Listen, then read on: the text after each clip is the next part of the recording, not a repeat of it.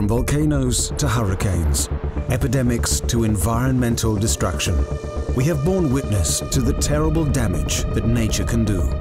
But in this episode of Desperate Hours, we slip the surly bonds of Earth to encounter disasters in the air. There have been accidents in the air ever since the time of the Wright brothers. Indeed, Orville Wright was pilot of the first ever flight that killed its passengers, or passenger, one Thomas Selfridge, back in 1908. Plane crashes have been a fact of life ever since. On this program, we recount some of the most noteworthy aviation disasters of the last century or so.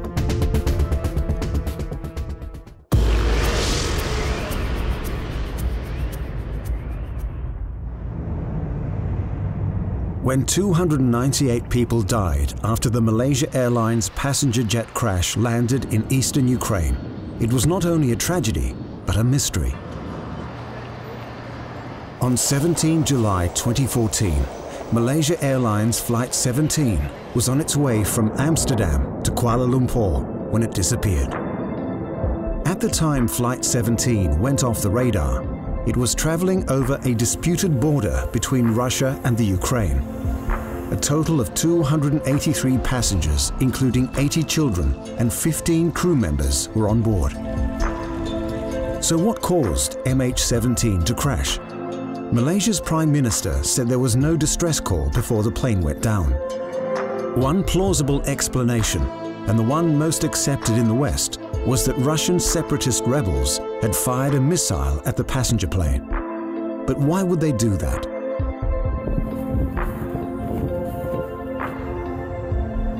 The most credible explanation is that the separatist rebels mistook the passenger plane for another aircraft, specifically a Ukrainian one.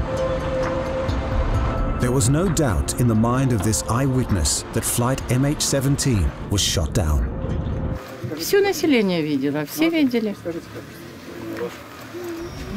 Как?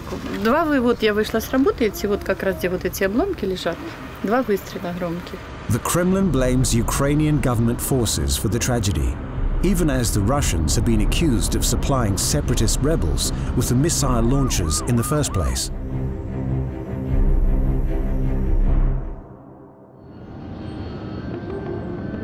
Flight MH370 is believed to have crashed in the southern Indian Ocean with no survivors. There were 239 people on board the plane this time. It was on its way from the Malaysian capital, Kuala Lumpur, to Beijing, China on Saturday, March the 8th, 2014, when it disappeared from civilian radar screens. Malaysia Airlines confirmed that this flight, MH370, lost contact with Subang Air Traffic Control at 2:40 a.m. this morning. Investigators of the incident believe someone on board must have deliberately turned off the plane's communication systems and then diverted it west of its flight path.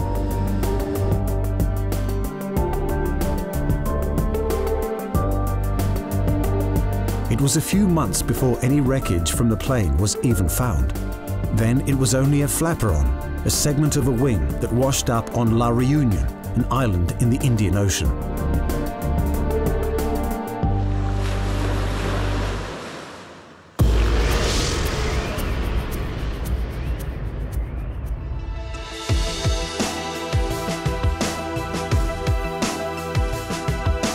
How can something so big go missing, and for so long, especially these days in the era of satellite technology, Google Earth and online flight trackers? Well, it happens. In June 2009, for example, an Air France flight set off from Rio de Janeiro to Paris. The plane was a wide-bodied Airbus A330, the pride and joy of Air France. But on that fateful night, Flight 447 sent an automated problem report before it dropped off the radar. It just seemed to have disappeared, seemingly for good. But with 228 people on board, 216 of them passengers, you can be sure a search was instigated. Still, it was a search that went on for 2 years before they found all of the dead, most still strapped to their seats, some 13,000 feet below the surface of the Atlantic. The aircraft's black boxes and flight recorder were also recovered from the ocean floor, in the vicinity of the Cape Verde Islands, and they finally shed light on the mystery of the missing Airbus. It seemed that after Flight 447 had encountered some stormy weather, the sensors on the aeroplane that detected speed and altitude had iced over, rendering them useless. Flying blind in the dead of night, the pilots were apparently baffled by the false information they were receiving from their instruments. Conversations on the flight recorder tell another story. It seemed, for example, the captain had been awake all night with his girlfriend. When the plane stalled, an inexperienced co-pilot was at the controls. As a consequence of all these factors, the crew of Flight 447 ended up crashing a perfectly serviceable airplane into the ocean, killing all on board.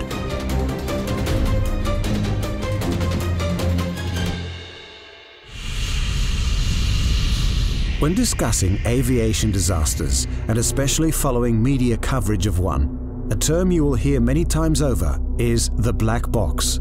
But what does this actually mean? The so-called black box is actually two pieces of equipment, the flight data recorder and a cockpit voice recorder. The flight data recorder records an aeroplane's many different operating functions all at the same time, including things like altitude, airspeed, and navigation. They also record numerous other functions of the plane, such as movement of individual wing flaps, the fuel gauge, and autopilot function. The cockpit voice recorder records everything the crew says and any other sounds or noises audible within the cockpit.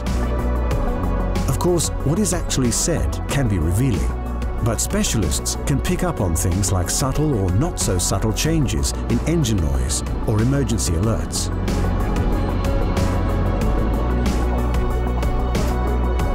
The black box or boxes are virtually indestructible.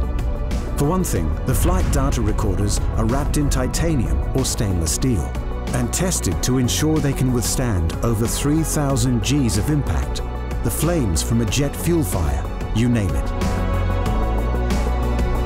In the case of a plane crash that occurs at sea, such as many of the disasters touched on so far, locating the black box becomes more difficult. For that reason, both recorders have a device fitted to them known as an underwater locator beacon.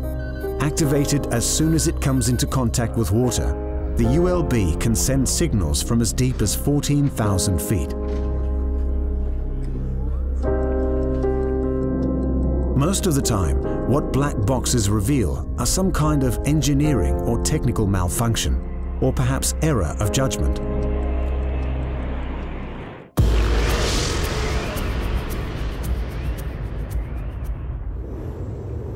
But the case of Flight 9525 was in a league all its own. In March of 2015, the aircraft, an Airbus A320-200, crashed into a mountainside in the French Alps, killing 144 passengers and 6 crew members. What was downright peculiar was the sharp descent, which began 1 minute after routine contact with air traffic control. But then it was revealed that the co-pilot, one Andreas Lubitz, had taken control of the aircraft while the pilot was in the lavatory, locking him out of the cockpit. It became more and more apparent that Lubitz had deliberately caused the accident as a suicide bid, not caring about the hundreds of people he would be taking down with him.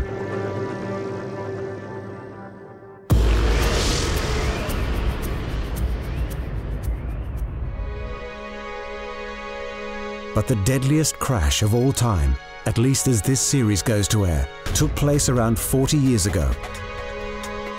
And what made it so unusual is that it didn't really happen in the air, but on the runway. March 27, 1977, the island of Tenerife, known best as the largest of the Canary Islands, a tropical paradise with a colorful colonial past. On the day of the accident, a bomb planted by some Canary Island separatists had exploded in a flower shop in Las Palmas Airport.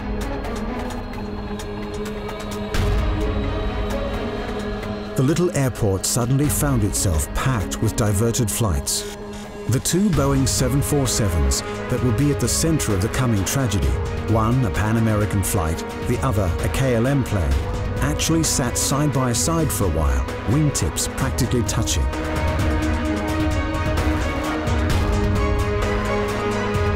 Las Palmas began accepting traffic again at around 4 p.m. This, unfortunately, was also just about the same time that a heavy blanket of fog swept down from the hills covering the airport. The captain of the KLM jumbo jet was one Jacob van Zanten. That Sunday afternoon in Tenerife, Van Zanten was in a rush to return his passengers home to Amsterdam. This impatience seems the only explanation for his thinking that his flight had been cleared for takeoff by air traffic control.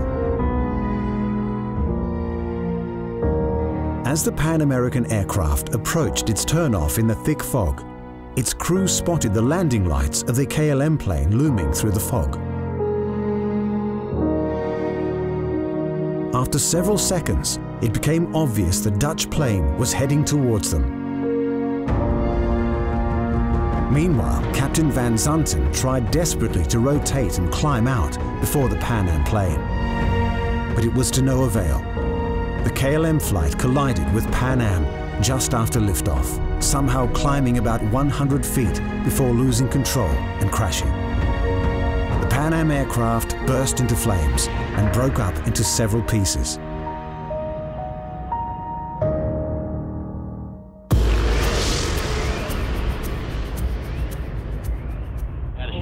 Go Delta. Go Ryan. A first mission. Terrible and undeniably tragic as these accidents are, there's a sense that none of them would have occurred if it wasn't for mankind and its eternal quest for speed and desire to master the forces of nature. Even in outer space, anyone who watched it live can never forget how on January 28, 1986, the NASA space shuttle caught ablaze and broke up, barely more than a minute after launch. It took with it the lives of 7 people.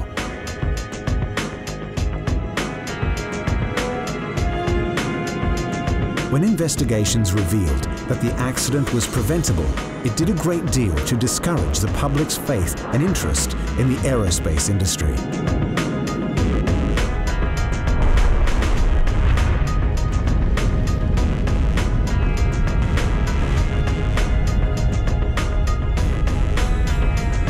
Arguably, that confidence and curiosity was just beginning to make a comeback.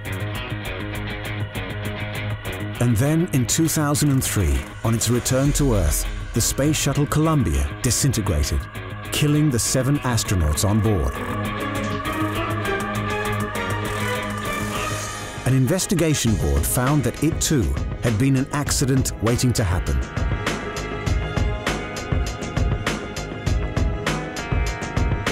Will space travel become the preserve of venture capitalists? And if so, what corners are they likely to cut? Only time will tell.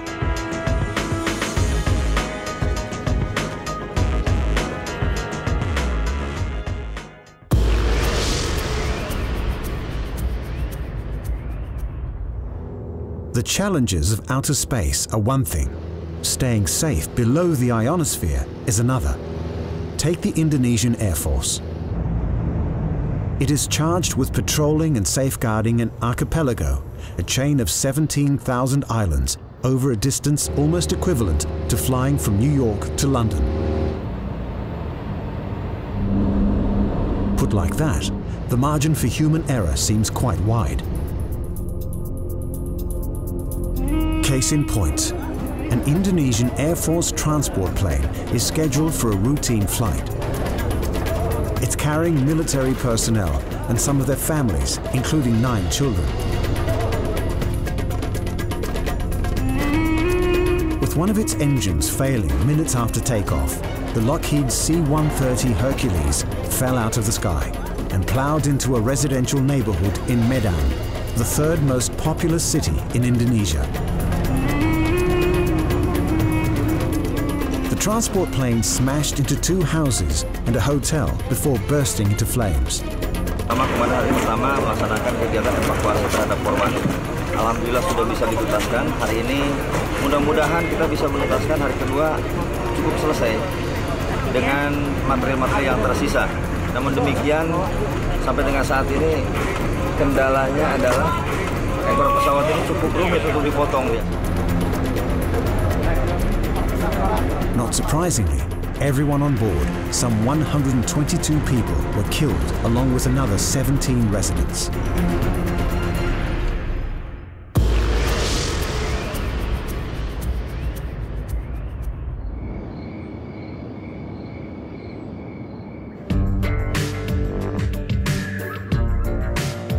On December 6, 1997, in the middle of the afternoon, a large transport plane crashed into a residential area of Irkutsk in Siberia.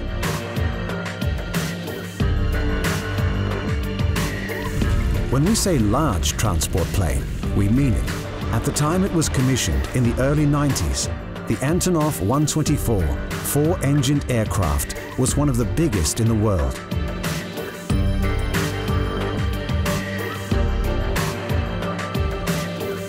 It scarcely seems credible, but at the time it crashed, it was taking off from an aircraft factory.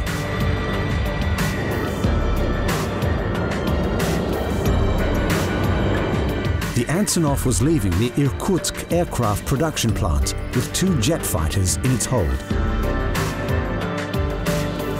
Yet, just seconds after takeoff, the Antonov's engines began to fail.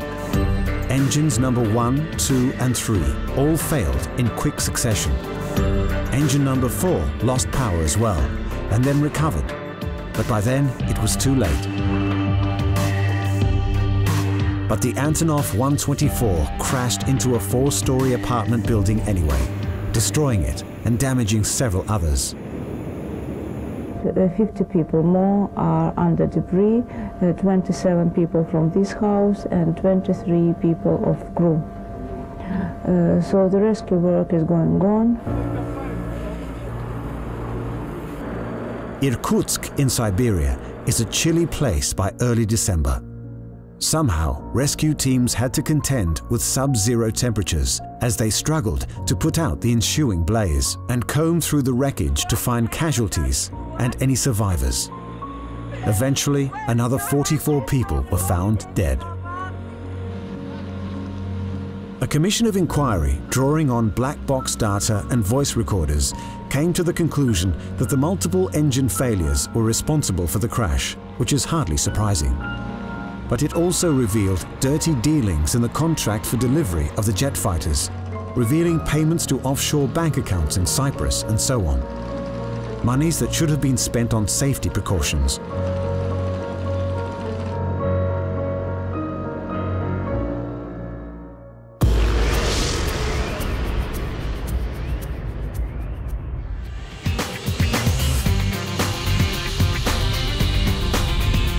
finally in this episode of Desperate Hours, as we encounter fear in the air.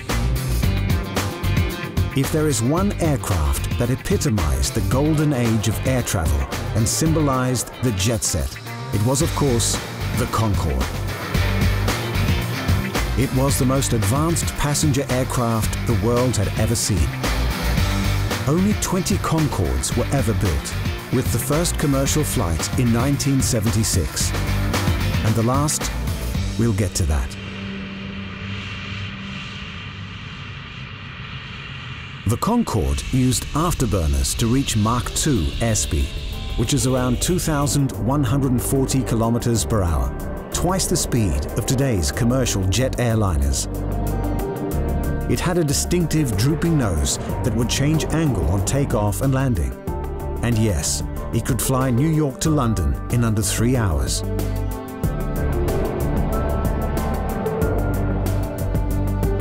Travel on the Concorde was also the preserve of the few, those who we call today the 1%. The Duchess of York once expressed her preference for Concorde this way. I am able to take my children to school at 8:30 in the morning, drop them off, then take BA Flight 001 to New York, and get to New York at 9:30 a.m.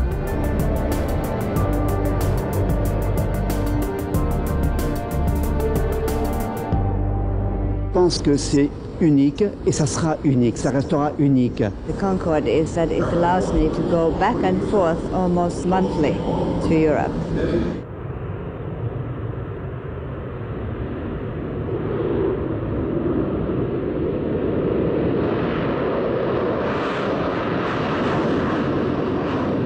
But the dream came to an end at the beginning of the century in the most dramatic possible way.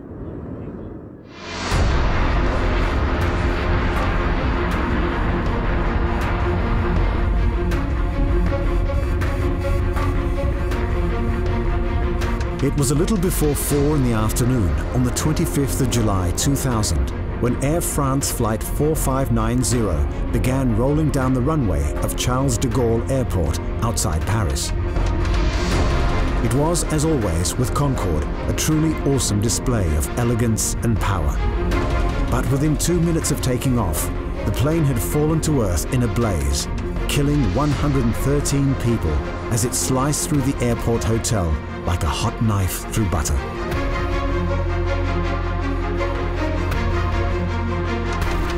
One of the plane's left-hand engines caught fire on takeoff and was consumed by a huge fireball.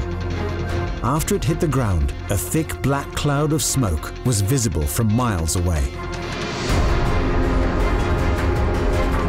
Over the shoulder of my interviewee was the aircraft with a huge plume of fire and smoke from the left-hand side, 20 to 30 feet long, definitely on fire and definitely in trouble. Fires from the crash burned for several hours.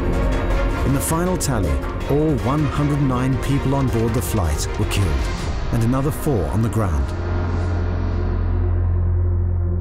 So what went wrong? Well, in 2010, Continental Airlines and one of its mechanics were found by a French court to be guilty of manslaughter in the case of flight AF 4590. According to investigators, a piece of metal which had fallen from a Continental plane caused the crash. The metal debris had shredded one of the Concorde's tires, which projected rubber into the fuel tanks and sparked the fatal fire.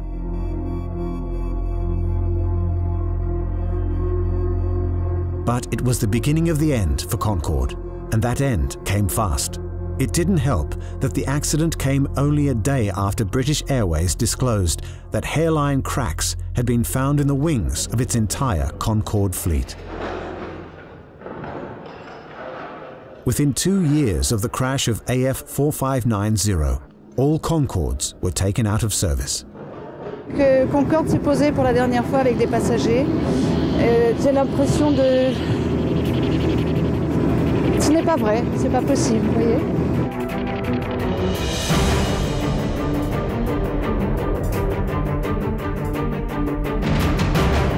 We hope you are not frantically cancelling your next flight after watching this episode. It does give one to pause, but remember, with the number of planes that are in the air at any one time, the instance of crashes is actually very low.